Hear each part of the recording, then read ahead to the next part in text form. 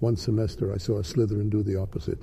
He transformed a rack of ribs into a student, an actual student, enrolled in everything.